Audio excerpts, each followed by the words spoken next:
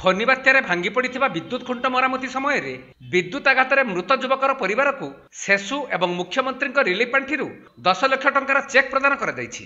ସୂଚନା ଅନୁଯାୟୀ ମୟୂରଭଞ୍ଜ ଜିଲ୍ଲା ଗରୁମହିଷାଣୀ ଥାନା ସରଗୁଡ଼ା ପଞ୍ଚାୟତ ଭିଜିଡିହି ଗ୍ରାମର ବାଗାତ ମୁର୍ମୁଙ୍କ 25 ବର୍ଷୀୟ ପୁଅ ବାଗାଇ ମୁର୍ମୁ ଗତ ଫନି ବାତ୍ୟାରେ ଭୁବନେଶ୍ୱରରେ ବିଦ୍ୟୁତ ଖୁଣ୍ଟ ଭାଙ୍ଗିଥିବା ଓ ତାର ଛିଡ଼ିଥିବା ଯୋଗୁଁ ମରାମତି ପାଇଁ ଠିକାରେ କାମ କରିବାକୁ ଯାଇଥିଲେ। ତେବେ ଗତ ମେ 15 ତାରିଖ ବୁଧବାର ଦିନ ଭୁବନେଶ୍ୱର ସତ୍ୟନଗର ୟୁନିଟ୍ 9ରେ ଏକ ବିଦ୍ୟୁତ ଖୁଣ୍ଟରେ ମରାମତି କରୁଥିବା ସମୟରେ 11 କେଭି ବିଦ୍ୟୁତ ତାର ସଂସ୍ପର୍ଶରେ ଆସିଯିବାରୁ ଘଟଣାସ୍ଥଳରେ ହିଁ ବାଗାଇର ମୃତ୍ୟୁ ହୋଇଥିଲା। ଏନେଇ ଥାନାରେ ଏକ ମାମଲା ରୁଜୁ ହେବା ପରେ ଶବ ବ୍ୟବଚ୍ଛେଦ ହୋଇ ସେସୁ ତରଫରୁ ଶବକୁ ଆମ୍ବୁଲାନ୍ସରେ ତାଙ୍କ ଗାଁକୁ ପଠାଯାଇଥିଲା। ତେବେ ପରିବାର ଲୋକମାନେ କ୍ଷତିପୂରଣ ବାବଦକୁ 2 ଲକ୍ଷ ଟଙ୍କା ଦାବି କରିଥିଲେ।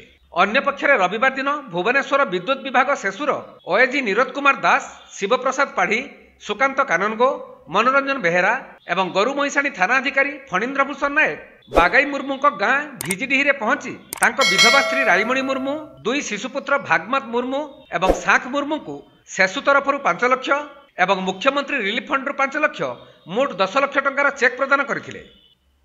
ମୟୂରଭଞ୍ଜ ଜିଲ୍ଲା ଗରୁମହିଷାଣୀରୁ ତୁଷାର ମହାନ୍ତଙ୍କ ରିପୋର୍ଟ, କୋଣାର୍କ ଲାଇଭ୍।